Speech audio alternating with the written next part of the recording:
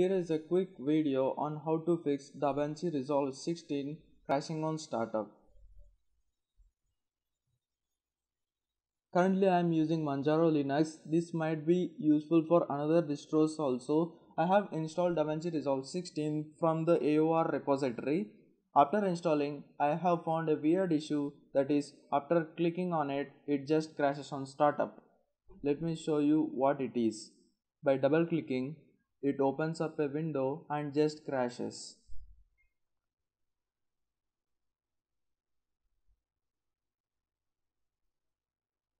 So here you can see it just crashed. Let me show you how to fix this. The first method is you have to type a command that makes the program to use your dedicated GPU so that it will work. Let me show you the command. I will type the command in the description below.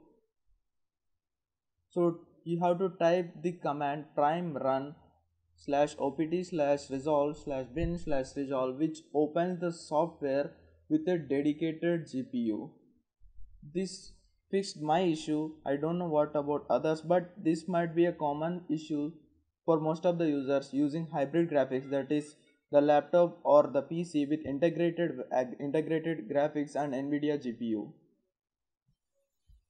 Let me copy this. I opened my terminal, pasted the code, and I ran it.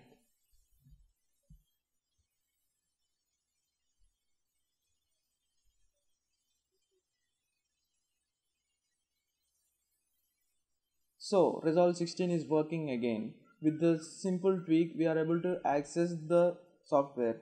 Let me see if it is working. I have opened an untitled project, so you can see that everything is working fine.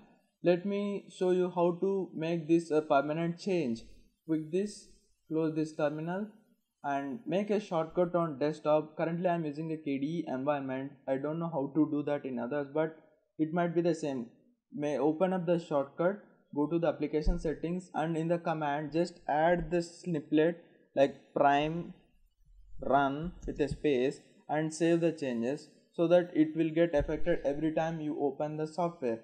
By double clicking it now, I can see, let me check if it is working.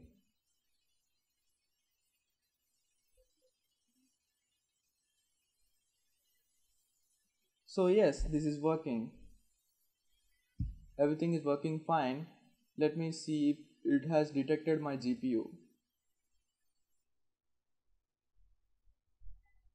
Resolve preferences, memory and GPU. So you can see that it has detected my GPU as G4 GTX 1660 Ti with CUDA. In this way, you can fix this issue.